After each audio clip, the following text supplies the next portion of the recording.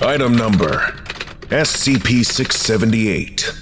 Object Class: Safe.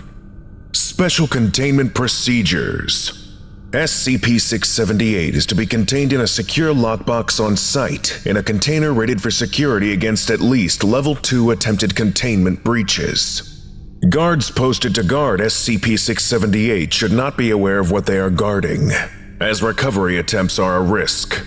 SCP-678 poses no recognized threat of escape at this time, but if the container is ruptured, or SCP-678 is removed for any reason, no personnel are to make unshielded contact with SCP-678. Description: SCP-678 is a small statuette of a sleeping angel that displays no unusual characteristics under visual inspection. Upon unshielded physical contact with SCP-678, however, SCP-678 excises highly traumatic events from the subject's memory immediately, leaving a blank period in the subject's recollections of the past. This function is currently being evaluated for use as a new grade of amnestic, but the further effects of SCP-678 render it unsuitable for use at this time. The process of memory removal utilized by SCP-678 is damaging to the subject, however, and in the week following contact with SCP-678, the subject's mind continues to erode.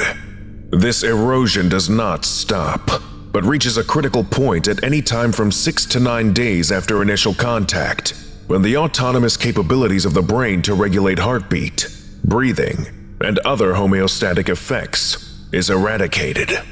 At this point, the subject typically dies of asphyxiation.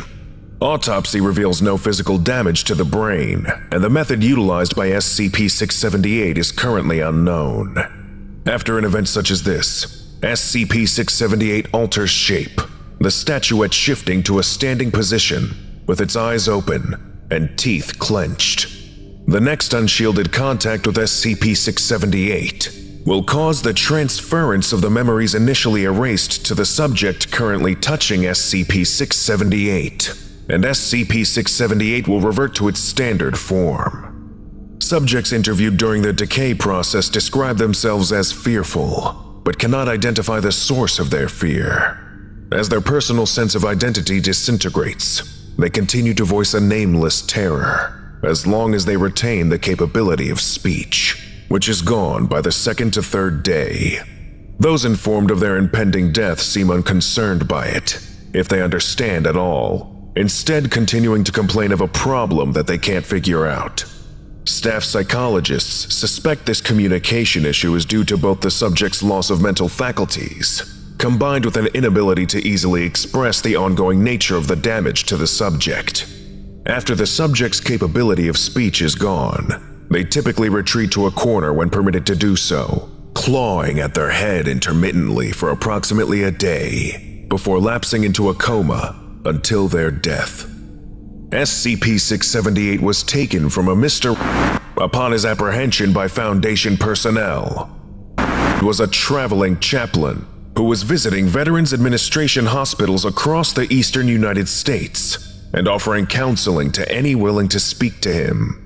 During these counseling sessions, he would encourage the subject in any of a variety of ways to come into contact with SCP-678, an item which he only handled with a pair of gloves he wore specifically for this purpose. He would wrap up his counseling session shortly afterwards and leave the hospital. Interrogation reports indicate that a citizen of Belgium and suspected patron of Marshall Carter and Dark Ltd. appears to have been using the device to harvest these experiences for personal amusement.